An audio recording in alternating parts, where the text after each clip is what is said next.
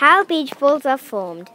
What are these? It's not what you think it is. It is actually big balls that wash up on the beach.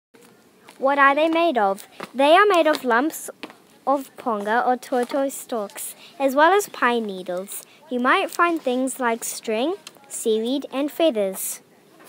How did they get washed up? Firstly, there were some sticks in the water. Next, the waves came and rolled it up. It then got turned into a whole sphere How of do beach balls sticks. form? By Risa. A pile of sticks and grass floating on the water.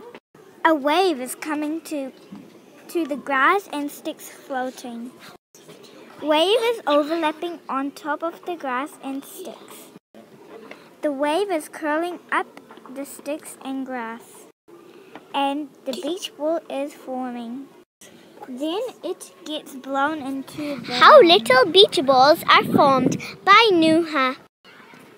The balls are extraordinary, but I am going to tell you how it forms.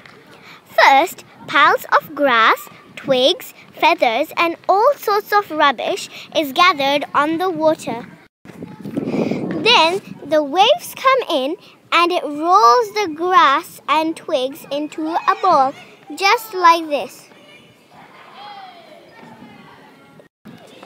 Last of all, the waves become calm and the current pushes it to shore. And that's the weird ball you find, but it's actually a tumbleweed. The tumbleweeds you see on land now are made.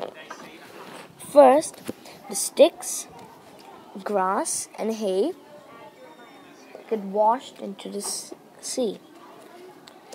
Then, the powerful waves that are in the sea mold them into round ball shapes. Then, because it takes a long time to mold into the ball, some rubbish gets stuck in there. And because of that, it gets heavier. And when it gets heavier and heavier, the waves are able to carry it away to the land. That is how you find them on the beach today. How beach balls are made. Piles of grass and sticks float on the surface of the water.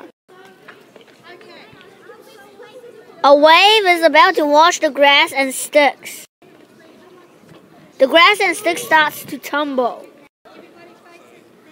The action of the waves rolls the grass and sticks into a ball. That's how beach balls are formed by Taurus.